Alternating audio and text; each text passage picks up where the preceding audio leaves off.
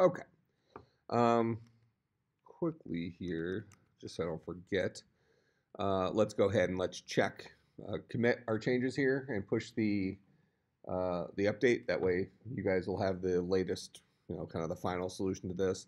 And then let me just talk through what it would do to extend it. That way we have time to do the intro for the thing for the homework assignment, since we got a little bit of a late start.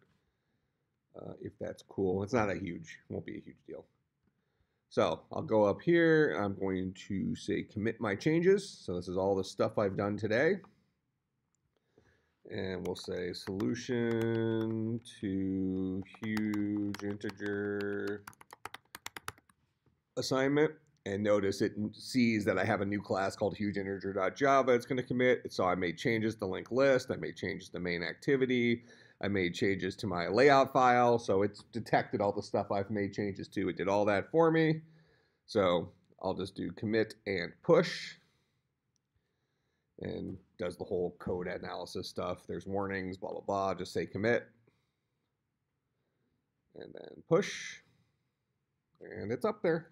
So if you click on the GitHub link for your template for your homework assignment, this will have the latest thing.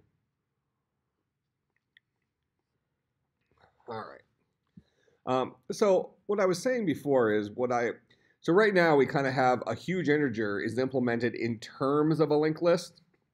So the huge integer maintains a linked list version of himself that he requires this linked list class to support. Now, that might actually be the way you would implement it in real life if you already had access to a linked list otherwise. So like, for instance, built into Java, even though we're not allowed to use it yet, there's already a linked list class. Okay? So you probably wouldn't reinvent the wheel for that. Instead, you would just use the linked list class that's already there, and you would do something very similar to what we did here, where you implemented huge integer, and huge integer just had a linked list for storing its information. But if we were writing our own linked list, one thing we could have done here is, rather than having two separate classes, a huge integer and a linked list, we could have written huge integer as a linked list. So you could do this two different ways. On one hand, we can say this guy is going to extend linked list. So by doing that, we would say a huge integer actually is a linked list, so he gets all the linked list features.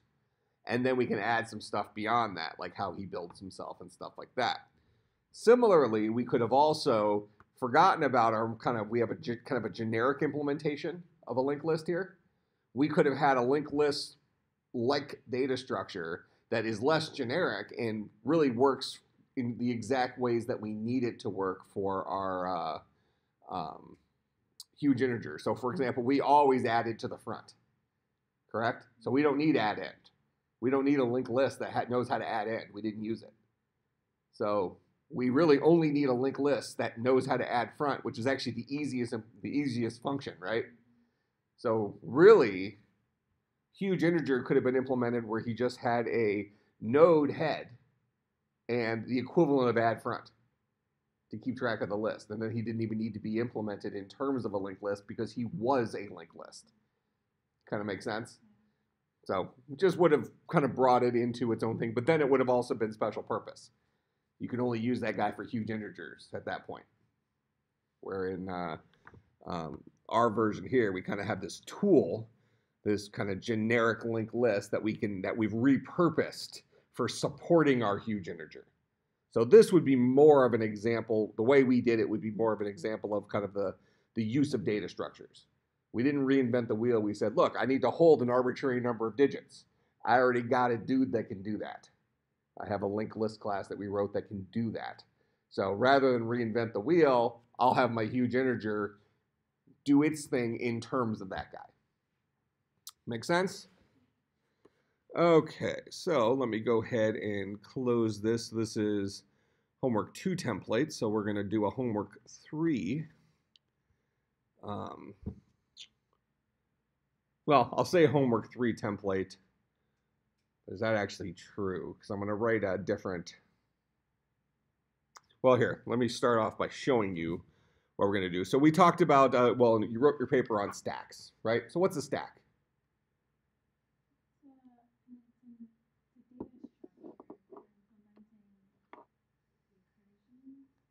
Okay, so uh, the way recursion is implemented in modern programming languages requires a stack data structure. Okay, but what is a stack data structure itself? What is it trying to emulate? Okay, so it's a last in first out queue, right? LIFO queue.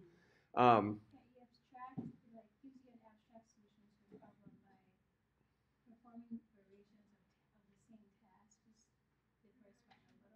okay. Well, so let's think about it. So we kind of gotta need to go back and be less technical about this. So we think about what's a linked list. Let's ask that question. Now we've practiced with a linked list a bunch. What would you say is the purpose of a linked list?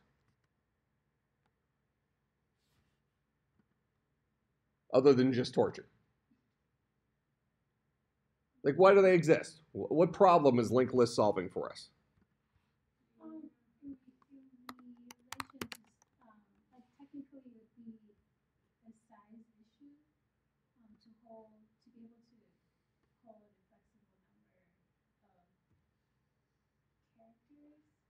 Yeah, so one of my problems is that if I have to hold a whole bunch of data and I don't know how much data I need to hold, we need something that can stretch, right? That's flexible, that can hold a small amount of data or a large amount of data, and it can just roll with the punches. That's the problem linked list solves at the cost of, speed, right? So what problem does stack solve for us? Again, trying to think non-technical. So not that we really have these anymore, but I mean, but you can. Well, I guess they still make magazines, right? Like Vanity Fair and stuff like that, whatever. Okay, so when you have magazines at your house, how do you store them? Do you just throw them all around? Maybe you do. If you do, don't. How do you store what's the efficient way we store magazines? A stack of them, right? Man, it's funny how those names sound so similar. Yeah, they sound similar, right? So what do? We put a magazine down, we put the next one on top of that, next one on top of that, next one on top of that. The last magazine we put on the stack is the first magazine we take off of the stack. And kind of removing something from the middle of the stack has danger associated with it, right? Stack might tip over. But we've decided this is something we use in real life for solving a problem, right? So the strength of a stack of magazines is that it's kind of convenient. You just keep piling them on top of each other, and you've built your little tower, right? What's the weakness of that stack of magazines? Well, potentially you get too high, it falls over. Okay, but the one I'm looking for is yeah. So once you get 30 magazines on there, and you're like, oh well, I want to read that article about XYZ. I wonder which magazine that was in. Searching through that data becomes problematic, right? So stacks are useful for certain circumstances. They're not so useful in other ones, but it's a data structure. It's a way of organizing our data. So when it makes sense, they're great. When it doesn't make sense, they're not that great. So it's not an upgrade to anything. It's just a thing. It's a way we organize things in real life. Why shouldn't we have a data structure that does something similar? I kind of said the same thing. Human beings solve problems the way we solve problems. We're great problem solvers, right? What's the job of a programming language? To allow us to solve problems the way we already kind of think through problems. So if we think through problems in real life using things like lists of things and stacks of things and some of that, it might make sense to bring some of those things into the programming world to solve similar type problems, right? Okay. Well, what we're going to write today is an introduction for your homework assignment, so I'll scare you first. All right.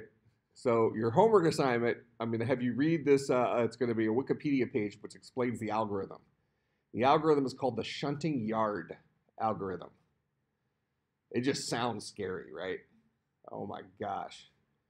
Yeah, it's called shunting yard. It's for doing, remember back in 535, that process expression thing where you had to take in a string that was like a math function and do, but I said, oh, you can just do everything left to right. You don't have to worry about orders of operation. Well, shunting yard is an algorithm for taking into consideration orders of operation.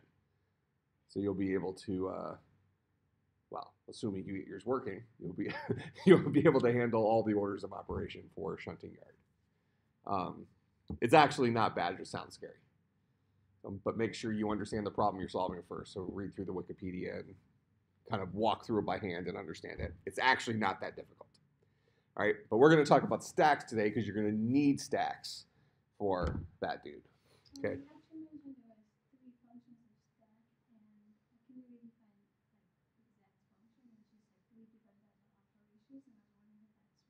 Yeah, push, pop, peek should be the three. So push is pushing something on top of the stack. Popping is taking off and removing the top of the stack. Peeking is just looking at the top of the stack. Well, is empty checks to see whether a stack has nothing in it. But that wouldn't be one of the default functions. Yeah, push, pop, peek are the every stack has push and pop. Peek is I think is a primitive. Yeah. Yeah. Yeah, I mean, so if you focus on push and pop, that's fine. You know, the peek is one of those things where it's definitely the third most popular. I think it's every stack should have peek because peek lets you glance at what's at the top of the stack without moving things that are in the stack. All right, so what we're going to do to practice with stacks today is, how many of you have heard of the game called Towers of Hanoi? Okay, in Towers of Hanoi, we have three towers. Okay, each of these are a stack. All right, so and notice we can kind of, we can make our towers larger, but the default one starts with three. You have three elements, three disks on the far left stack, and your goal is to get everything over to the far right stack. Now, when you take an element off and you drop it onto another stack, the rule is you cannot put a larger disk on top of a smaller disk. That's an illegal move right there.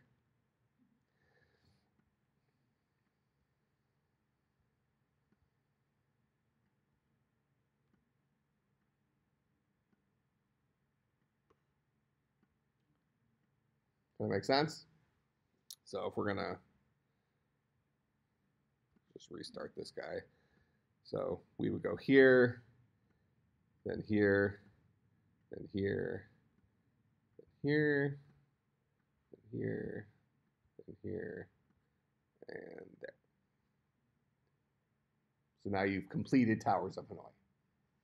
Make sense? All right, so what we want to do is, first of all, we're going to start with just the ability to deal with a single tower. All right, so that is, we need to have the ability to put elements onto a stack. Now, this guy is like a vertical linear layout, isn't it? When I put something on, the difference is that by default, when you add something to a vertical linear layout, it goes to the bottom. If I keep dropping, it goes to the bottom. Well, really, when we put, when I drop this guy into this vertical linear layout, he actually ended up on top. Make sense? So we need to make sure we add it in the right order. So we're going to represent our towers as vertical linear layouts. And then maybe our disks are, well, we can go a couple different directions. Let's just, to keep it simple, let's have our disks be maybe labels with just a number on it. That way we don't have to mess, because of time, we don't have to mess too much with like visual, how wide it is, that kind of stuff. So we can always come back and do that at a later date. But so we're going to have things with text views in it, where a text view will either have a 1, a 2, or a 3 in it. Okay? And where a 3 would be our biggest one, a 2 would be our second biggest one, and a 1 would be the tiniest disk. And they'll all be piled on top of each other in the first guy. And maybe we have buttons at the top that says, pop off of this guy, push onto this guy. Make sense? Something along those lines. So first we need to get one working so we can kind of see how a stack should work. So I'm going to go in, and I'm actually not going to call this guy a homework template because it's really a different thing. It's related to the homework, but I would not have you check this out to work on the homework. I would probably have you start a fresh project for your homework. Does that make sense? I'll still give this to you, but it's probably not your starting point for the homework assignment. All right, so we're going to go ahead and start a new Android Studio project. And we're going to call this dude CSC537 TOH. And this is, say, fall 2017 underscore TOH. Might as well just spell it out. Towers of Hanoi. All right, I'm putting this in my Dropbox for 537.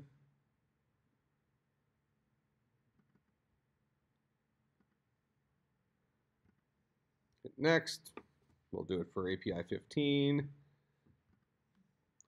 Always start with an empty activity. And we'll name our main activity and activity main. That's fine.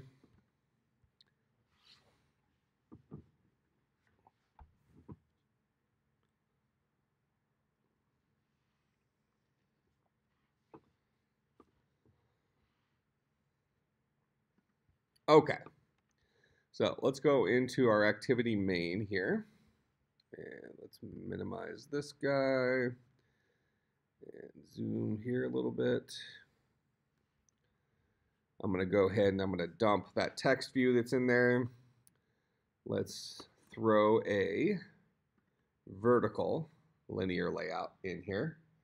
All right, and then so what we're going to do is we're going to have a couple of areas. We're going to end up having 3 towers in here to put stuff, and then have buttons on top of them. So we'll have 3 towers, we'll have 3 buttons across. So we're going to need horizontal linear layouts for that, horizontal linear layouts for my towers, to hold my towers, and then 3 vertical linear layouts for representing my towers. And then I'm going to have this placeholder thing up here. So let's just start building this stuff in. So I'm going to go ahead and I'm going to give myself a horizontal linear layout. I'll put it right here. And then I'm going to throw some buttons in there.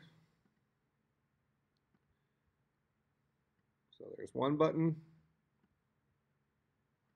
There's 2 buttons. There's 3 buttons. So we'll call this Tower 1, Tower 2, Tower 3. All right. And let's actually call this guy our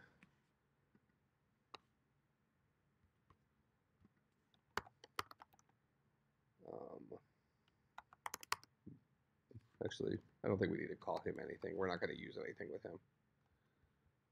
So we're fine there. All right, so there's our 3 buttons. Now I'm going to create another horizontal linear layout.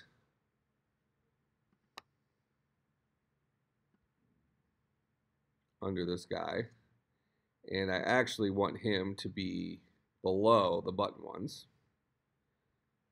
All right, so here's this horizontal linear layout. And inside of this guy, I want to put 3 vertical linear layouts.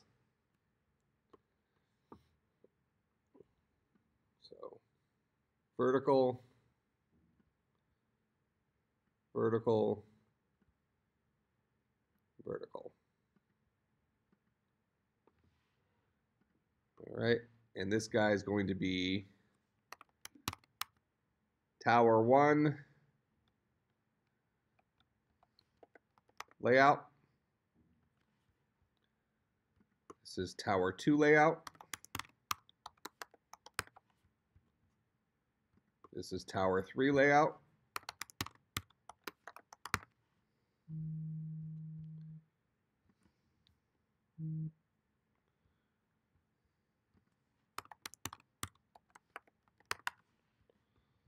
All right, so there's my 3 layouts.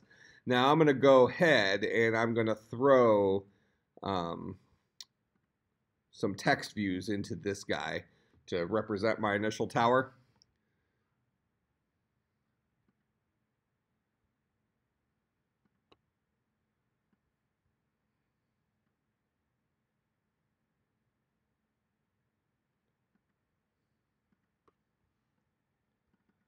All right, so we're going to call this guy disk 1. We'll put text in there that just says 1. And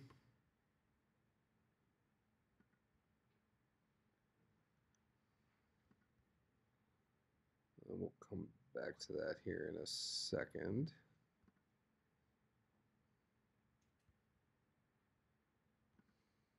I'm going to go ahead and copy that guy and put disk 2, disk 3. So this is disk 2. Actually, I'm going to call this disk 1 TV for text view. This is going to be disk 2 TV. And this will be disk 3 TV. All right, so these guys are all living inside of this vertical linear layout. Now the height of this vertical linear layout, see, I need these guys to be bigger here for a second. All right, so here's my horizontal.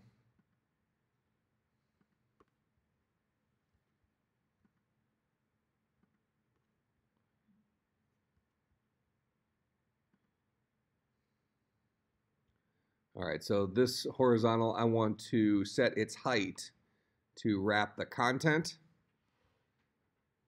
All right, so that way it's wrapped around the buttons instead of taking up the entire screen. It was matching the parent before. That's why we couldn't see the other guys. And here's our 3 disks.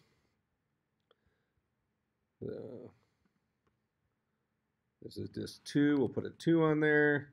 This is disk 3. We'll put a 3 on there. And we want to go ahead and we're going to say that this tower, we don't want it to match the parent. Instead, we want the width to, let's say, wrap content. Now, that actually makes it pretty small. So let's actually set its width to be something like that.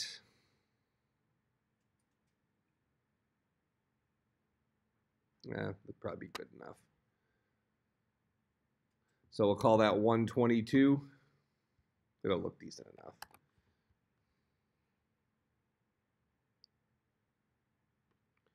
We have a width on this guy.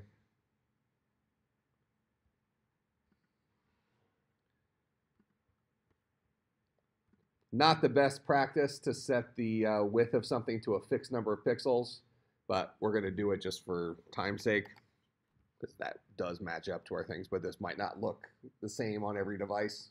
Let's call it good enough. So I'll make my 3 widths for my towers to that 122 number.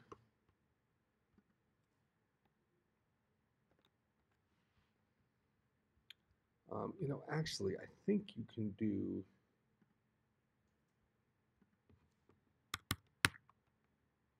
Well, I thought there was a way to do percent.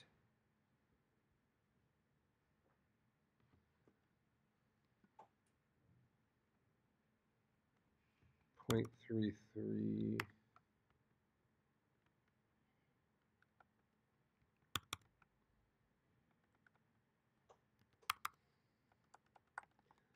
There is a way to do percent somehow. I'm just forgetting it right now. All right, so there's my towers. So they look reasonable there, right? Now we're going to go ahead and we probably want actually all this stuff to be down towards the bottom. So all these things live inside of this vertical linear layout. So these guys are all children of that guy. So what I'm going to do is I'm going to go to this vertical linear layout. I'll view all properties. I'll go to his gravity and choose bottom. So does that not suck the stuff down?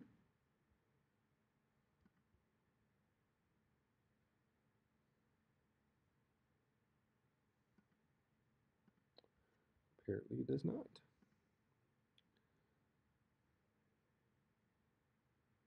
So those guys should be fine. What if we set his gravity to bottom? So we can only do it with the discs in here.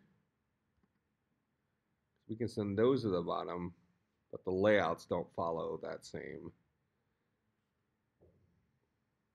So I guess that's fine. At least visually it'll look like it's down there.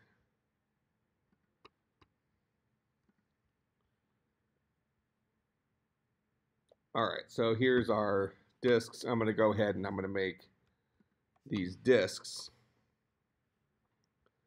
I'm going to have the text be centered. So I'm going to go to gravity for those discs. And we'll center it. So now it's the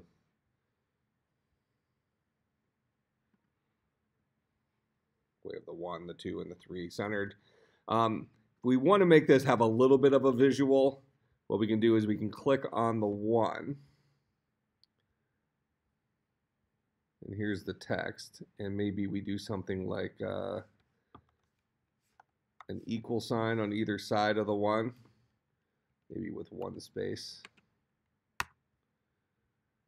And then with the 2,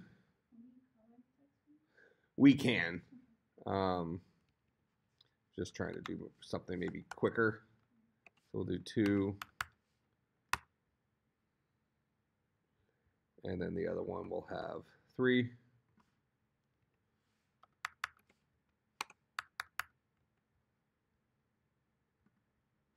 So we got some sort of visual representation of it. Looks okay. And then we can certainly make the text bigger on those if we want. So show fewer properties, and let's do maybe size 24, something like that.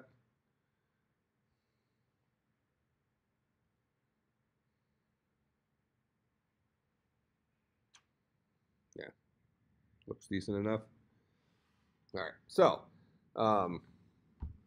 these are going to be our actual text views. So these are the things that we'll be pushing and popping off of our stack. So when we click on Tower 1, what we want to do is we want to remove this dude. We want to pop it off the stack, and then we want to maybe put it into a temporary storage location. All right, so maybe we put another storage location up here above. That's kind of like we pop it off this tower. Now it's sitting here. Then we click on the tower we want it to go to, and we push it onto that tower. That makes sense? That way our game moves are pop, here's your destination. Source, destination, something like that.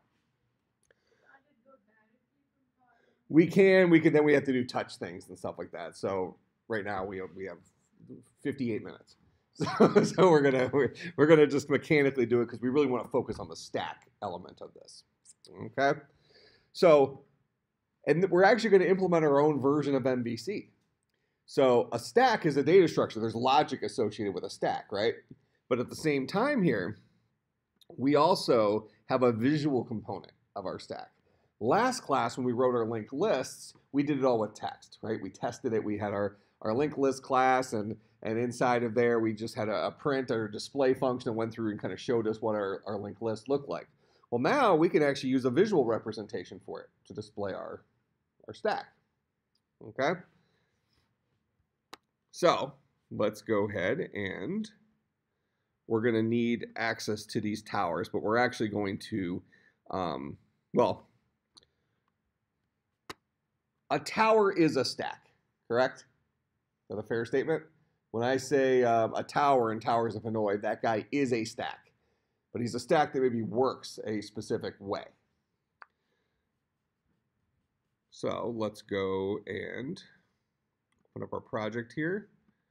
App, go to Java, go to this guy for Towers of Hanoi.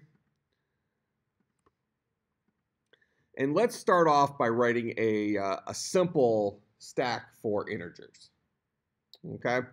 The trade-off might be we don't finish this, but I want to make sure you have enough stuff for your homework assignment. Worst case scenario. So I'm going to make a stack that can hold some integers. For your homework assignment, you're going to have to hold, actually, let's make a stack that can hold strings. That'll cover all your bases for your homework assignment. So that'll be our starting point, is we can hold strings. So I'm going to go in here and I'm going to create a new Java class. Well, I'll explain it at the very end, but it's already up. You have to like read a Wikipedia page. It's more involved than I want to get into right this second, but it's already up, and it's using stacks. All right, so we're going to make a stack class. All right, so we're also going to have a node, because a stack is going to be a collection of nodes, just like linked lists are. So we'll have a new Java class node. And similar to what we had before, a node will have a payload. So we'll have a private, but in this case, my payload is going to be a string instead of an int. It'll be more flexible for us since you're going to need to store different kinds of things in your stack. And we'll call this guy payload. Well, in our homework that was due today, we just stored integers, right? Ints. For your homework for next class with the shunting yard, you're going to need to store numbers. You're going to need to store operators like plus sign, minus sign, divide. You're going to need to be able to store parentheses. So why not just represent all of those guys as strings? Now we just have one stack for everything, and we'll just pull it out and decide what it is, and then convert it to what we need it to be, because strings are flexible. So private string payload, and then we also have private node next node. Pretty similar node to what we had before. Okay. So we'll have our constructor for node, and this guy will take in a string payload. We'll say this dot payload is equal to payload. This dot next node is equal to null initially. All right, these guys are both private, so I need to have setters for my next node, and I need to have a getter for my payload. So let's right click, generate. We're going to go ahead and let's generate a getter for payload. There's my get payload. And then let's generate a setter for next node. So we can set this dude's next node. Okay, and we'll leave it like that for right now. We're going to be adding to this here in a few minutes. All right, so that's what a node looks like. Now when we go to our stack,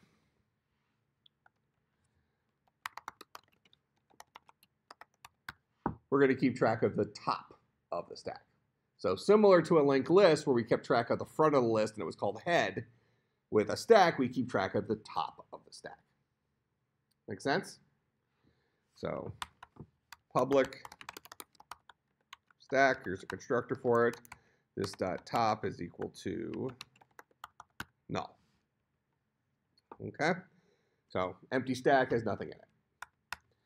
Now we have our couple of functions. So we're going to have public void push. And push is kind of like add front for a linked list. In fact, you could implement stacks in terms of linked lists just using the correct functions. So push says add to the front. So whatever, we'll just ask if top is equal to null. Currently have the empty list, or the empty stack. Then we'll go ahead and say this dot top is equal to, and we need to create our new node here. So we'll say node n is equal to new node. And push here is going to take in a string payload. So we'll build a node with that payload.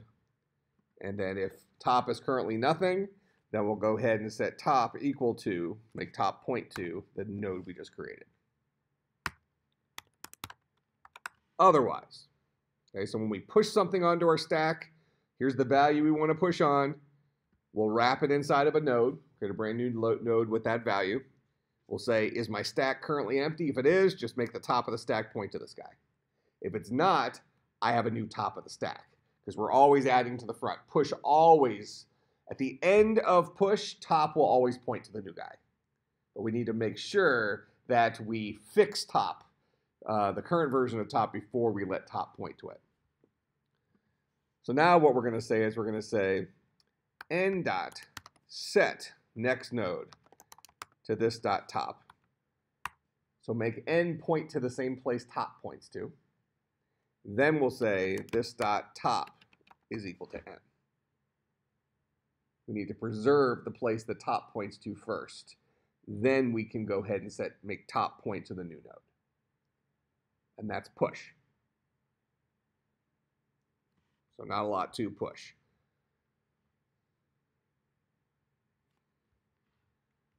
What's pop? Public. Pop, maybe we say it's going to go ahead and return the string, the payload version of it or something like that. Actually, I'm going to have our pop here return a, well, let's have it return the payload. We'll re-implement this for our other guy. So we're going to have this guy go ahead and return the string. It's going to be pop. Now, ultimately, we're going to return top, right? So we're going to say node to return is equal to this dot top. Then we'll ask the question, if this dot top is not equal to null, if I have stuff to disconnect, then what I'll go ahead and say is I'm going to say this dot top is equal to this dot top dot get next node. Oh, I didn't give me a getter for that guy. I need a getter for next node as well. So generate getter for next node. There we go.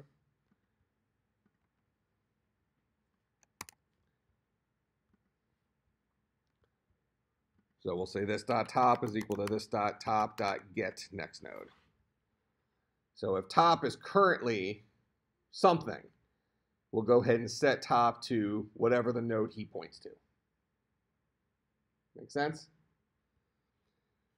Then, just so we fully disconnect here, this is the node I'm going to return. I already had previously preserved it before I made any changes to it here. So if top was not equal to null, then I'm going to also say in here, node to return dot set next node to null. That'll disconnect him from the list. So we don't have any pointers floating around out there. All right, so node to return is going to equal to the current top. As long as top was not null, as long as we actually have, he's pointing to a real place, go ahead and make top point to his next node, and then set node to return's next node to nothing. That way he doesn't point to another place. Finally, return node to return. Except this is a string, so we're going to say node to return dot get payload. The value associated with the node we're returning.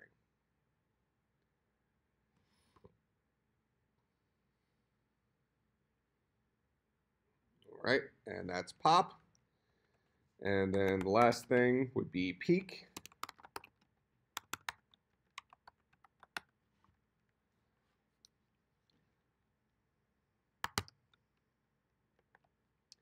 So we'll say if this dot top is equal to null, we can decide how we want to handle it. We can make this a runtime exception, or we can say return empty list or empty stack, something like that.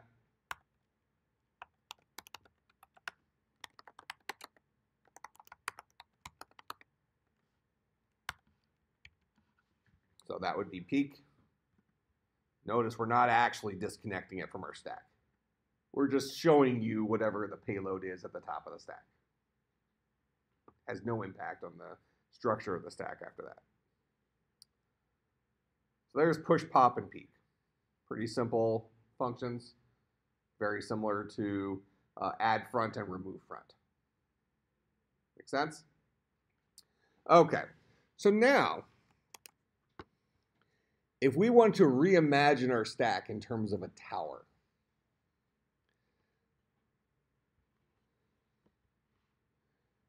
what we want to do is this is kind of becomes our MVC thing. So I'm going to, just for the sake of argument here, and just to preserve this for you for your homework, I'm going to just copy the guts there. And I'm going to make a new Java class here called tower.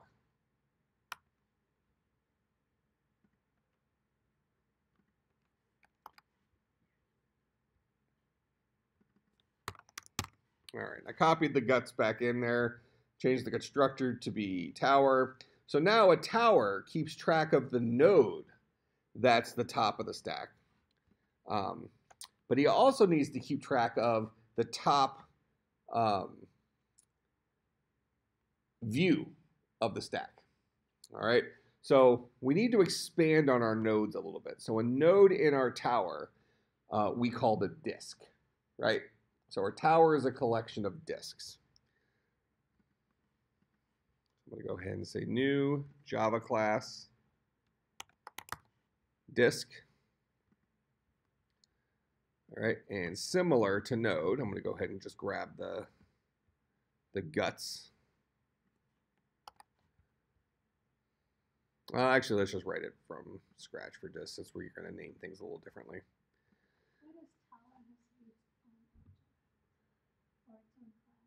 Well, I mainly made it its own class because I want you to have access to this generic stack data structure. That's exactly what you need for your homework assignment, or at least the kind of the correct starting point, versus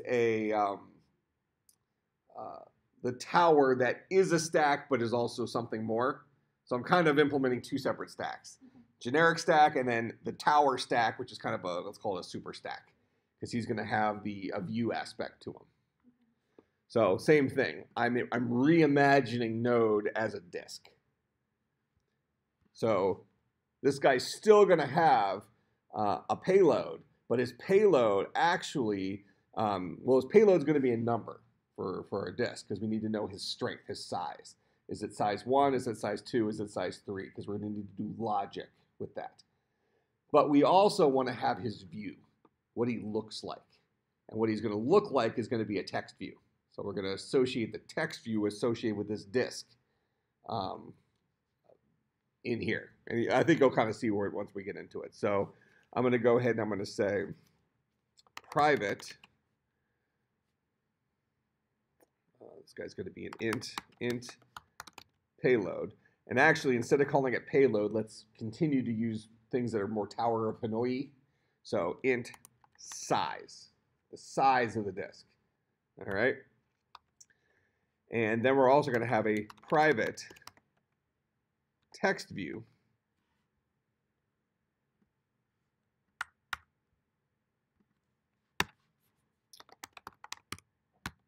The view. So that's going to be what that guy looks like.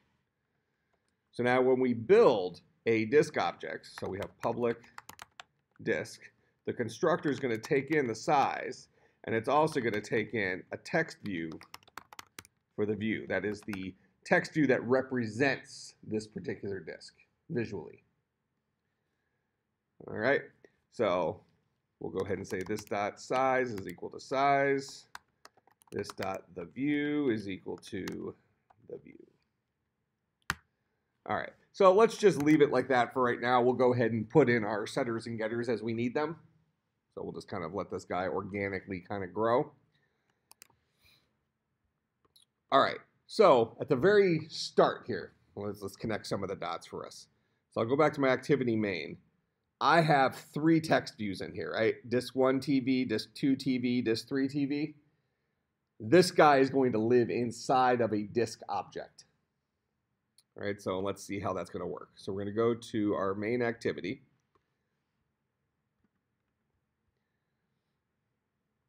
And let's just make them local variables here first, and then we'll reconnect them. All right. So I'm going to go ahead and I'm going to say disk D1 is equal to a new disk. Now a disk takes a size and it takes a text view, a view for it.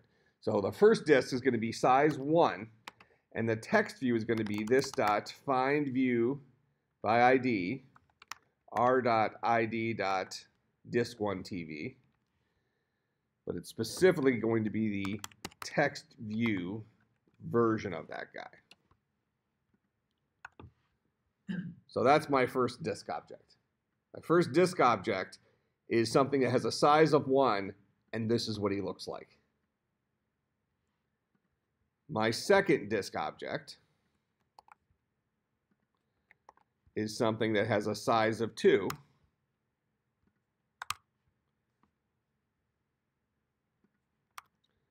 And that's what he looks like. My third disk object is something that has a size of 3.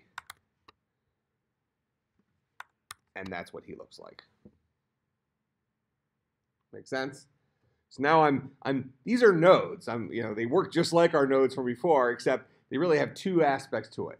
They have the data we're going to use to say, is this disk bigger or smaller than the disk I'm trying to put it on top of? I need that size. But also, this is what he looks like.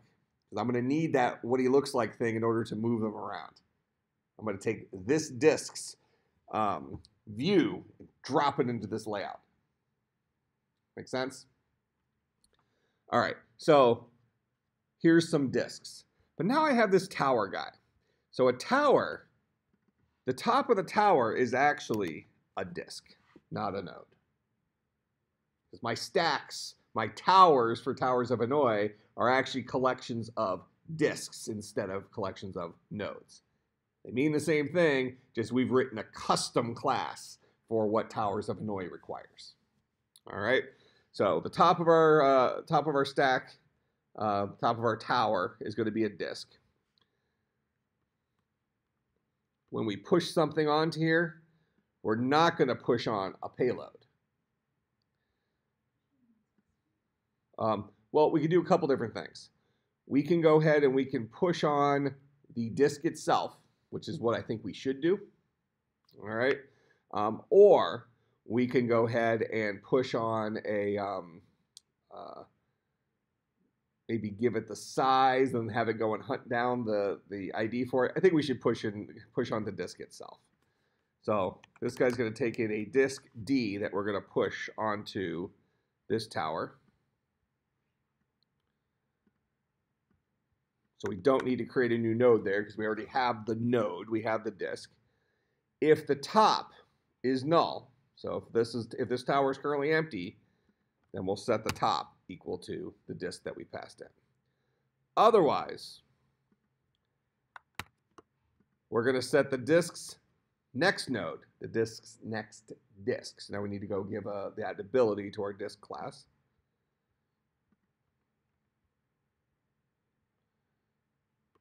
So a disk has a size, it has a view, and then he also needs to know about next disk. So in here, initially, we'll say this dot next disk is equal to null. And then we're going to go ahead and give ourselves a setter. Let's do a getter and setter for next disk. So we need to be able to get the next disk. We need to also be able to set the next disk. So that's what that guy will do.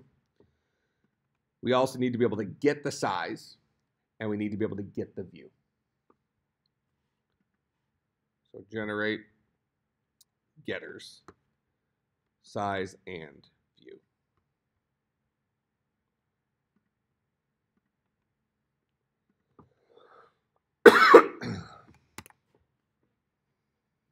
Okay. So now we'll go back into tower. When we're pushing a disk onto a tower, we're going to take that disk. We're going to set the next disk equal to what the current top is. And then update top to now point to the disk we just added. So that's what push does.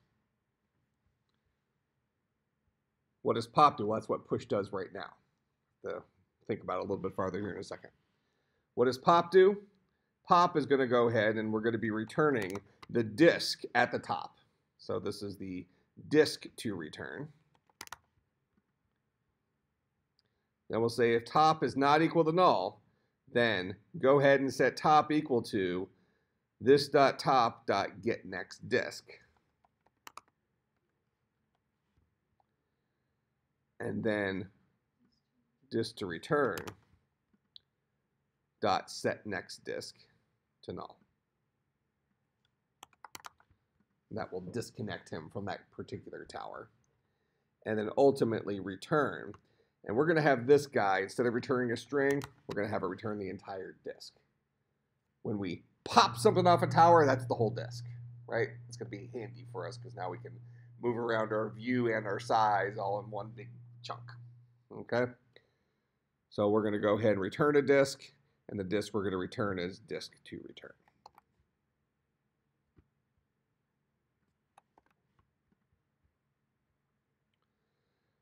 All right, then peak. We'll have this guy return a disk. And we'll just have it return this dot top. So if there's nothing in there, it'll give us a null value. Otherwise, it'll give us whatever disk's at the top. But it allows us to peek in there to see what it is. Okay? Okay, so that's what a tower is for right now. Now, when we go back here to our design, just as we've mentioned that our disks, so this is a disk, this is a disk, this is a disk. So this guy's going to have a size of 1, and this is what he looks like. This guy's going to have a size of 2, and this is what he looks like. And this guy's going to have a size of 3, and this is what he looks like. Just as we have that, doesn't a tower actually need to also keep track of this view group associated with the, I guess, this is a vertical linear layout in which his text views live. That makes sense? So just because I'm maintaining the stack data structure behind the scenes that has this guy linked to this guy linked to this guy, I also need to maintain the visual aspect of this tower and make sure that these three guys have been pushed onto or added to this tower in the right order. Okay? So that's why we have tower 1 layout, tower 2 layout, tower 3 layout. The three, we have those 3 vertical linear layouts that we have access to. I'm going to go into our tower, and our tower will know what disk is at the top, but he also needs to know about this guy's going to be a view group. Let's call it the vertical layout. That makes decent sense. So this is actually the tower's view, if we want to think about it like that. Actually, if we want to stay consistent, why don't we call this the view associated with our tower? That guy just happens to be a view group because he happens to be a linear layout instead of a text view. All right, so what we see when it comes to a tower is we see a collection of text views. And what's actually holding those text views? A view group. So now, when we have the constructor for our tower, this guy's going to take in a view group as a parameter. Set this dot the view equal to the view. Make sense? And now what we can do is back here in main activity, here's my 3 disks. Forget about the disks for a second. Now I'm going to say tower T1 is equal to new tower. Now a tower takes a view group as a parameter. So I'm going to pass it the view group version of this dot find view by ID, r.id. Tower 1 layout. That'll build my tower 1.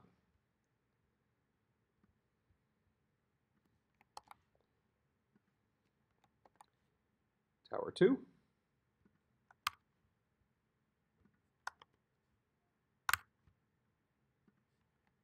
Tower 3.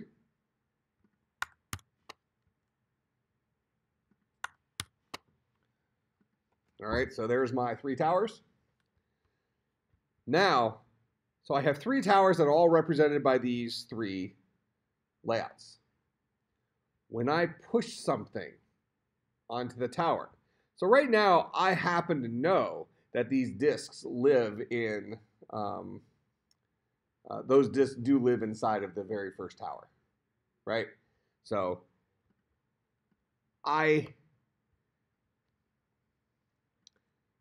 they are currently in that tower. They're already in that view group for that tower, but they actually aren't in that tower's initial stack. So the tower's not we're not synchronized there, and I'll kind of show you what I mean. So when we come into tower, when we push something, we push a disk onto our tower,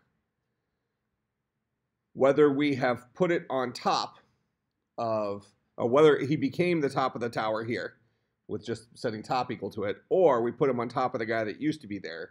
In either case, we need to visually put this disk at the top of this view group. Okay?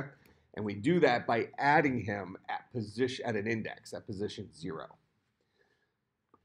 So the very first thing I'm going to do here, though, and this is going to be helpful for us, even though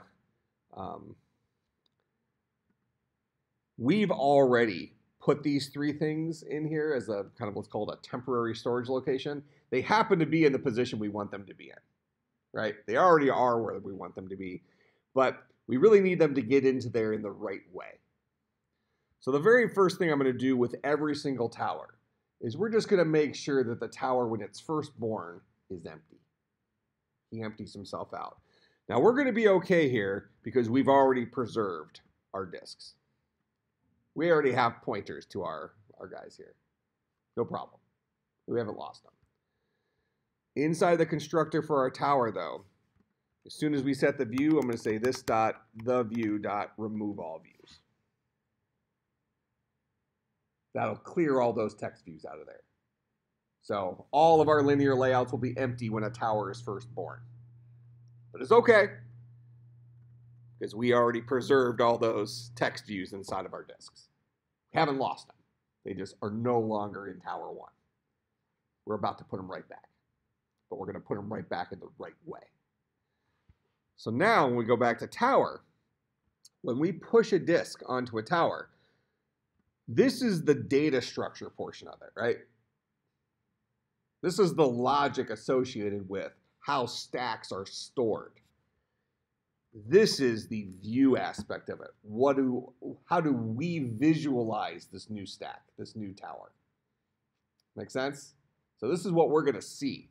So after we've already set it to be the new thing, we're going to say this dot the view dot add view add index. The index we're going to put it at is, the guy we're going to add is the disk we just added's view. So that is d.get the view. And we're going to add it at position 0. That'll add it to the top of that guy. So rather than naturally letting it fall at the bottom, we did this last class, right? When we were adding stuff to our linear layout inside of our scroll view, we always added it at 0, so that was going to be the top guy. So this will, I believe 0 will be the top. I don't think it's the bottom. Let's test this. All right, so this should be at the top. So as we push a disk, we'll deal with the logic of the stack, but then visually position those disks. So I should push 3, disk 3, then disk 2, then disk 1. That's the order in which I want to push it. Make sense?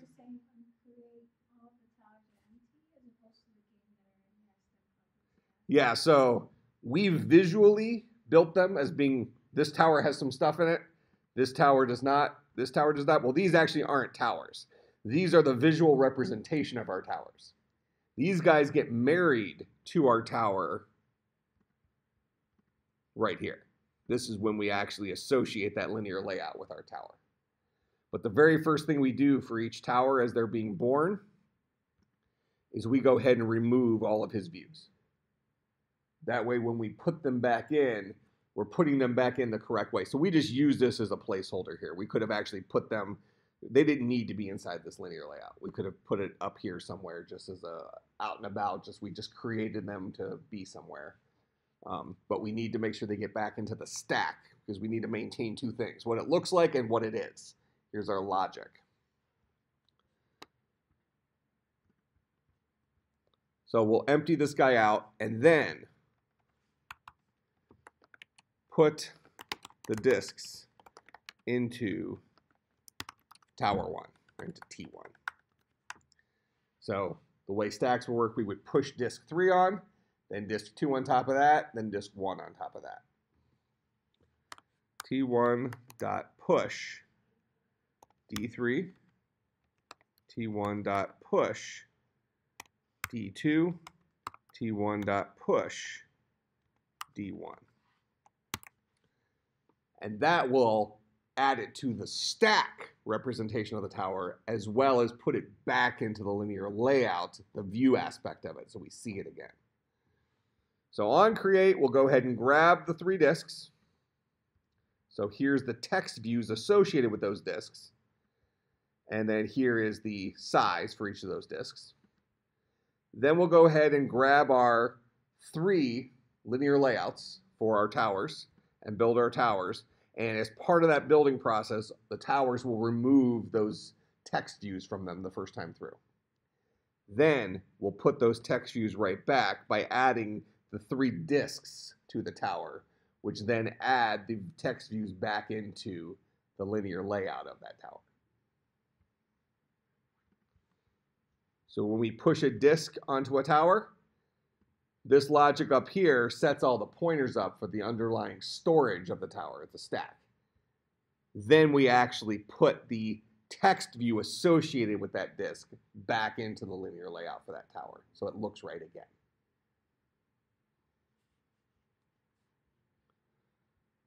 Okay. So our hope here is that, well, our initial test at least, is that when we launch this, we should see our thing look just like this. Depending on adding 0, adding it at bucket 0, it's possible we're going to be putting them upside down. I don't remember whether 0 was the right one or it was the last thing, but we'll see. So if they're upside down, then we'll have to use the length. If they're not upside down, then we're good.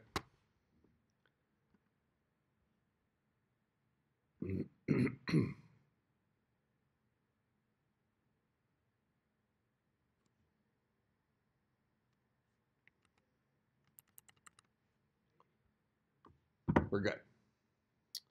Okay, so now we want to program these buttons. So when I hit this button, I want this tower to pop the top disk off there, assuming there is a disk, and maybe put it into a little holding zone up here, like a landing place. But I should see it leave here, and I should see it appear here. Make sense? In preparation for me to put it back someplace else. So let's go back into our tower, and we have to consider how pop works.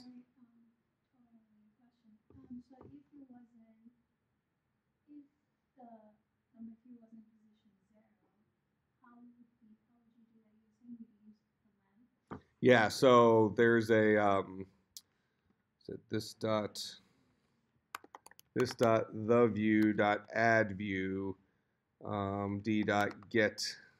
Well, here I'll just dot get child count. This tells me the total number of children that are in there, so I would add it to that minus 1. Okay, so we need to update pop now, because pop will return the disk we're popping. But I also need to visually remove it from that linear layout.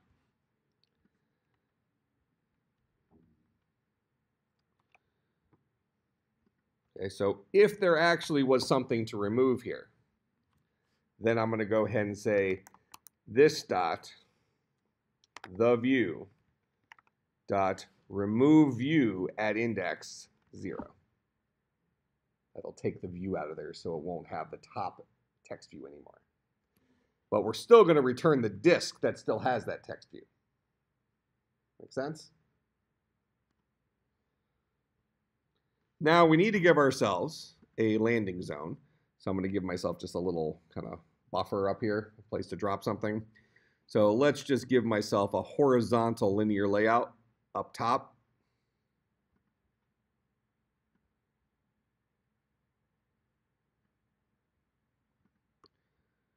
All right, and we're going to call this guy, call it landing zone, okay? And we're actually going to have his height wrap content. So it's basically going to be nothing there at first, but when we put something there, it'll stretch out a little bit to house the text view, okay? So our main activity is going to have to keep track of that. Well, we're probably going to have a Towers of Hanoi game that these guys will all live in, but for right now, we can just put it in here. So let's go ahead and let's write our functions for those 3 buttons. Okay? So we're going to have a public tower 1 button pressed UV. And this guy's going to return void.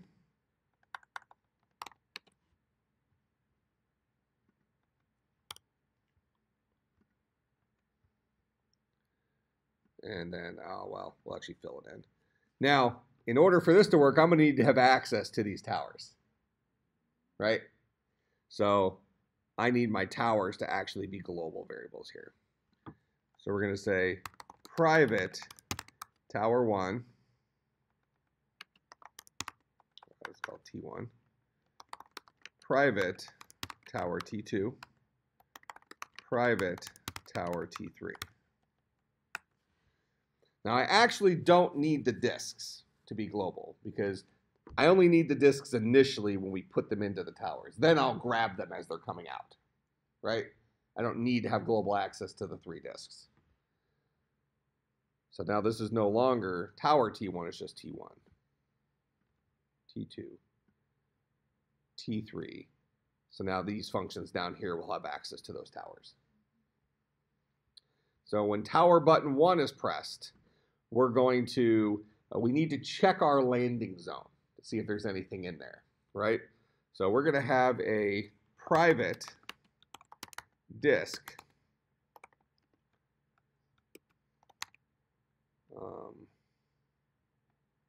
actually, let's just call this guy temp for right now. And temp will start off as null. There is no disk inside of temp. We are going to need, though, a private view group. We'll call this guy landing zone. And then in here, we'll say this dot landing zone is equal to the view group version of this dot find view by ID r.id.landing zone. So that'll give us access to that landing zone that we can then add something to. Okay, so when we press a button, the current value of temp will tell us whether or not we're popping or we're pushing. Because if temp is currently null, that means we are popping into temp. If temp currently has a value, that means we must be pushing the value of temp into something else. But let's just go one direction first just to see it work. So we're just going to write the first button. So we'll say if temp is equal to null, we're going to say pop top of tower 1 into temp. So we'll say this dot t1 dot pop, and pop returns a disk. And what are we going to do with that disk? We're going to put it in this dot temp.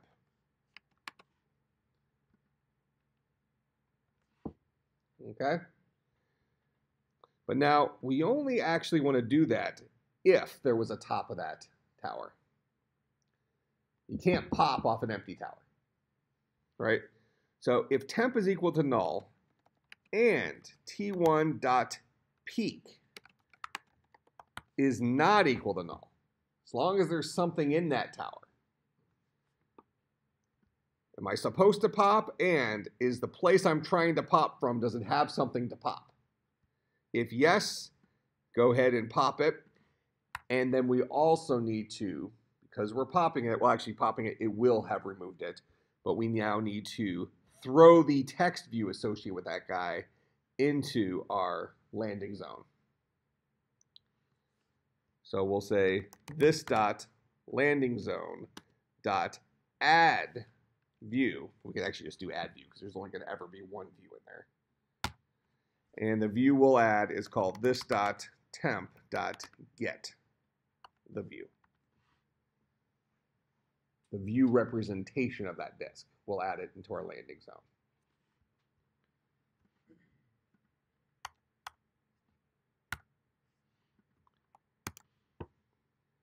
Okay, so that's for tower button 1 pressed. So let's go and hook that guy up. So here's tower button 1. Here's on click. It doesn't look like it's shown up yet. But now, there we go. So now when I hit this button, it's going to check himself and say, first of all, is temp null? Initially, temp is null. Then it's going to say, when I peek at the top of this tower, is there something there? Yeah, there is. So we're going to go ahead and pop this guy. It should disappear from here, and it should show up here. Make sense? And I think it's going to actually be left justified initially. I want it to be centered, so I'm going to take this landing zone, and I'm going to set his gravity to center.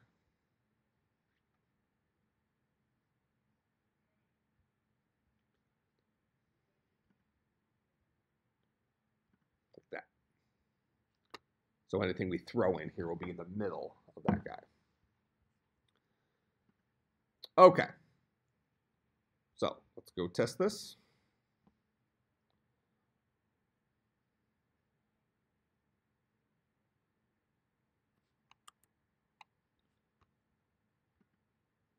So we pop it, now it goes up there, and it left here. So now the idea would be if I hit this again, it should push it back onto there. We won't check any of the rules yet for towers of no angles. You're allowed to push it. We won't check against the size. So let's go throw the else on there. Where was that? Here. So, you know, to write this better, we really should, I'm going to take the and out of here. That way I can, so I'm going to say if temp is equal to null, then if that's true, then do stuff. And the reason I'm going to do that, even though functionally what we just wrote is identical to what there was there before, now I can just say else here. Because if I'm in this else, that means temp was not equal to null, which means I should do push. All right, so push temp onto T1. So I'll say this dot T1 dot push this dot temp. And I'll say this dot temp is equal to null. Empty it back out.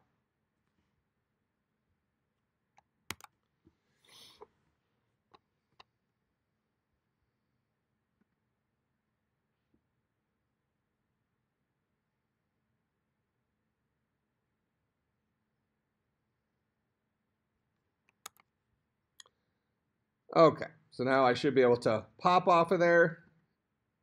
Ruh-roh. Push. Temp. What happened? What did you do?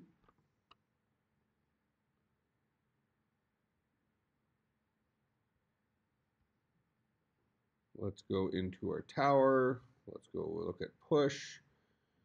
Push says if the top is equal to null, which it's not, else we'll set the next disk equal to this dot top. And this dot top.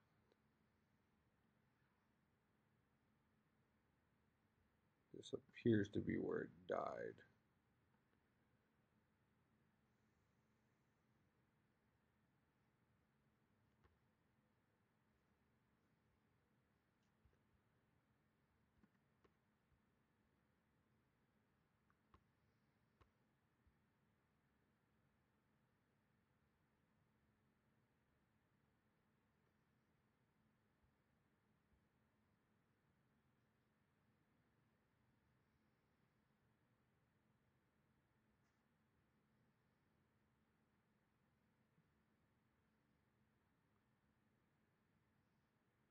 The specified child already has a parent.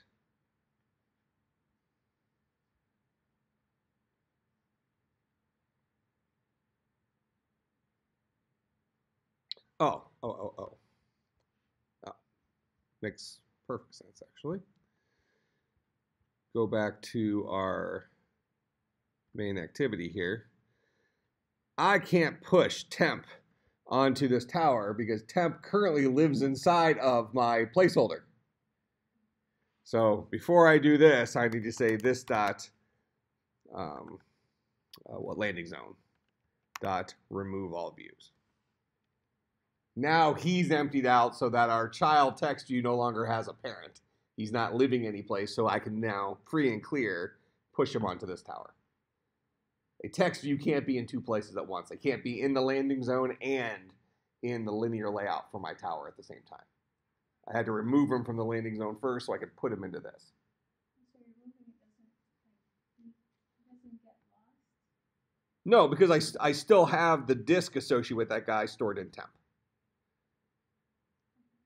Yeah, so I'm just removing the pointer to that view from that guy.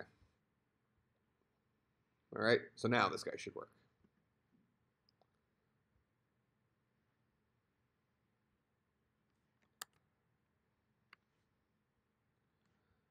So pop it, push it back. So over and over again. That's what my thing can do right now. All right, but you can see it wouldn't be that big of a deal to go ahead and program the same things for the other buttons. So I can then have this guy push down to this one and have it move around. Wouldn't be that big of a deal, right? I'm not following the Towers of Hanoi rules yet because I will allow something, well, at this point I have no way of breaking the rule right now, but I'm not checking whether or not I'm allowed to push it before I push it. So we'll do that. Maybe we'll finish this up maybe at the beginning of class next time and then come and look at the other thing. But let me take a few minutes and go through the homework assignment just so we make sure everybody understands it. So I'll go ahead and I'll import this into version control.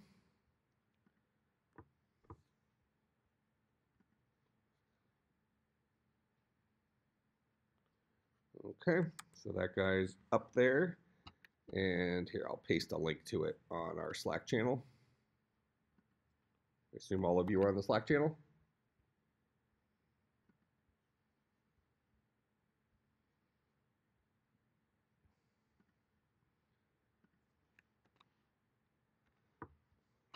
Okay. Now, let's look at shunting yard algorithm. I'm going to give you a link to this. I'll give you a link to the Wikipedia page for this.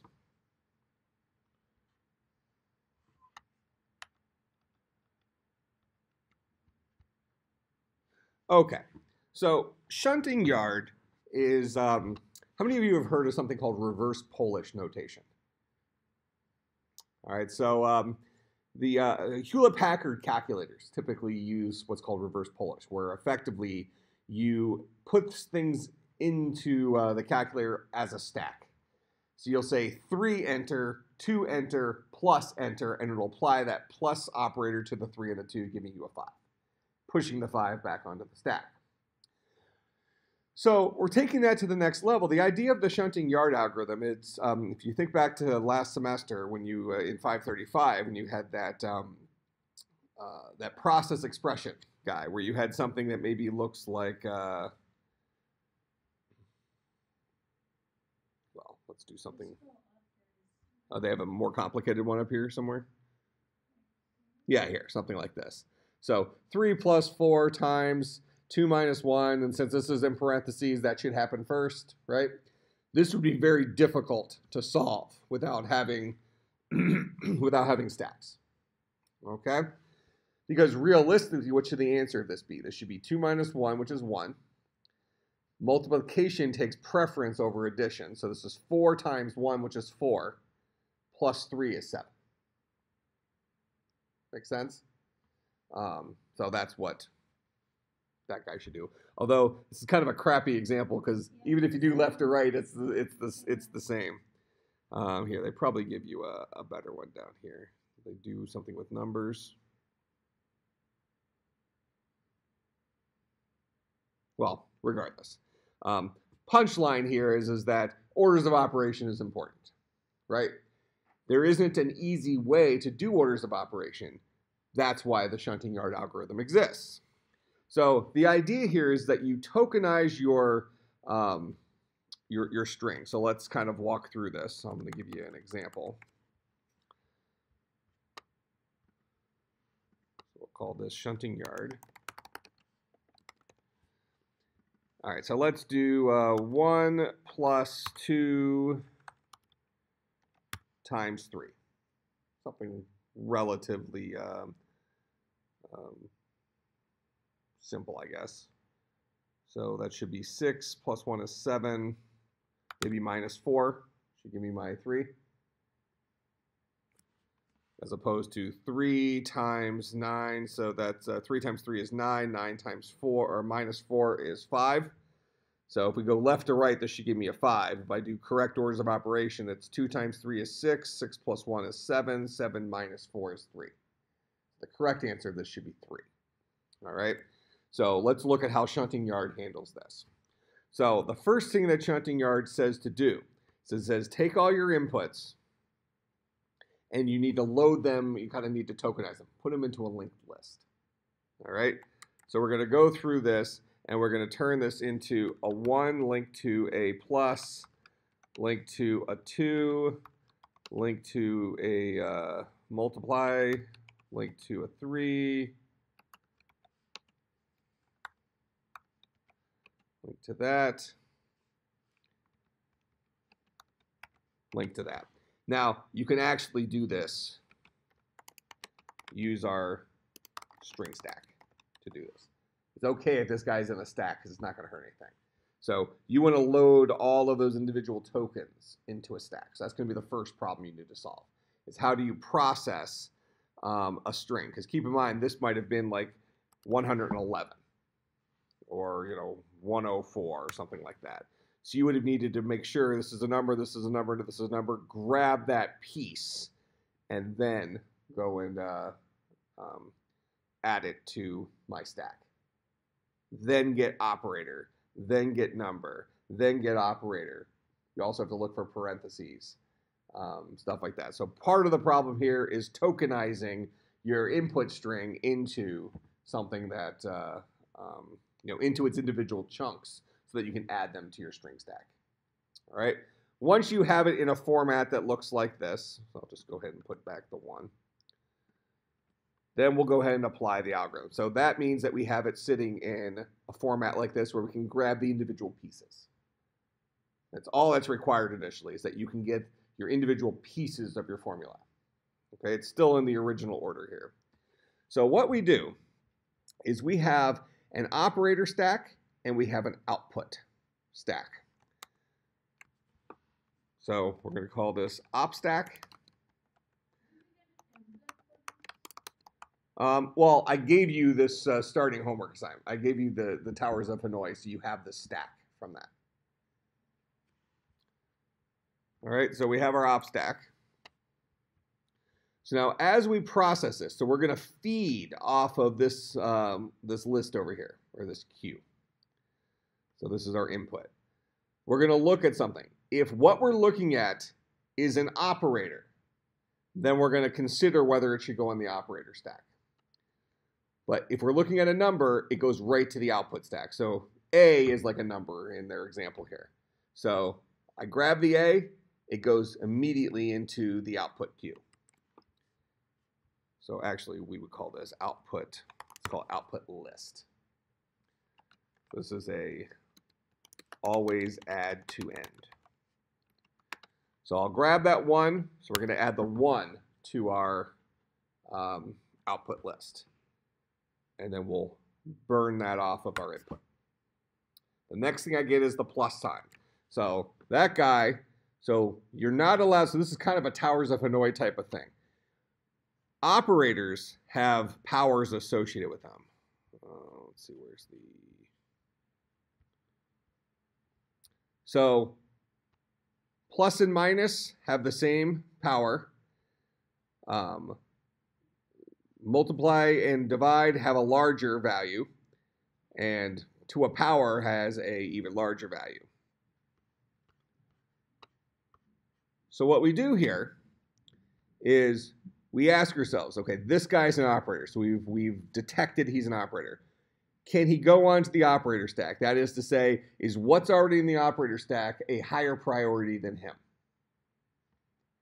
Right now it's empty, so it's not. I'm allowed to push this guy onto that stack. Okay? So we'll come into our stack. We'll push the plus sign onto that stack, onto the op stack. So now we have the plus sign down there. Then we go to the B. Well, the B is not an operator, so it goes right to the end of the output.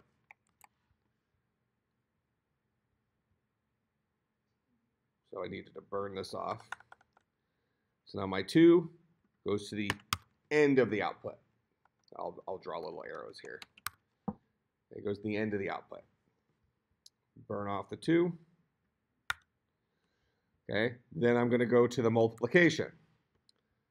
Multiplication has a higher precedent than addition. So I am allowed to put it on top of that. So it's almost like the inverse of Towers of Hanoi. I can put larger values on top of smaller ones. But if it's less than or equal to, I have to pop stuff. You'll see that here in a second. So I can go ahead and put the multiplication then on top of this guy. So there's the multiplication, which now links to that. So I pushed it onto the op stack. We burn past this guy. Then it's a 3. 3 goes immediately to the end of our output list. Now we're at a minus. So a minus is an operator. We look at the top of the op stack, which is multiplication. Minus is not allowed to go on there. Okay? Minus can't go on there, and we'll finish up here in a second. So minus can't go on there, so we're kind of looking at it like this. So in order to put a minus on here, we need to take off everything. Keep popping from it until we finally hit something that is smaller than the value. We are not allowed to put things that are equal to or less than. Oh, we're only allowed to put things that are less than the thing that's currently at the top of the stack. So that means I need to pop the multiplication and add it to my output. So my output now is going to have the multiplication, pop it off of here. Then my output is going to have the addition, pop it off of here. Now I'm allowed to put the minus in there, so I'll go ahead and take the minus. Then I hit the 4, so that's my last output. Now I'm done, so I need to go and clear out my op stack until it's empty. So my final thing is I have my minus there for my op stack. So now my output list is in the format that it needs to be in to process.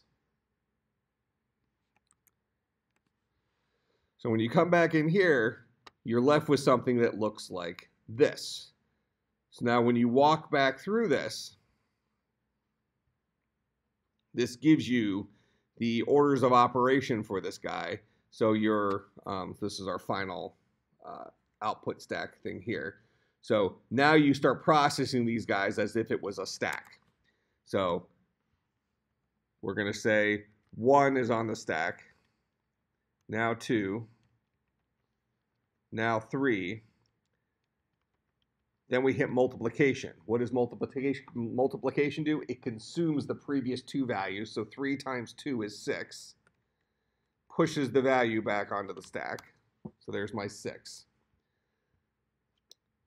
Then I get the plus. That's an operator. What do operators do? It consumes the next 2 values on the stack. So 6 plus 1 is 7. Pushes it back onto the stack. Then I get the 4, push that onto the stack. And then I get the minus. Minus says consume the next one, so it's 7 minus 4, which gives me my 3. Push that back on the stack. That's my final answer. Make sense? All right. So I promise you, this isn't as hard as it looks. Most of it's going to be sitting there, making sure you understand how shunting yard works. Okay, so what I'll do is I'll give you a little reprieve in the homework. So for your homework, you do not need to make powers work, and you do not need to make parentheses work. Okay, so just order of operation for plus, minus, times, divide. Sound fair? All right, so we're doing stack manipulation stuff. Now, it shouldn't be the end of the world, but definitely walk through examples with shunting yard first to make sure you understand that, because I guarantee that if you don't know how shunting yard works, you're not going to be able to write code to implement it. All right? All right, I will see everybody, and then there's a writing assignment up as well for binary trees, which is what we're looking at next week. All right, I'll see everybody I'll see some of you on Saturday. Otherwise, I'll see the rest of you next Tuesday.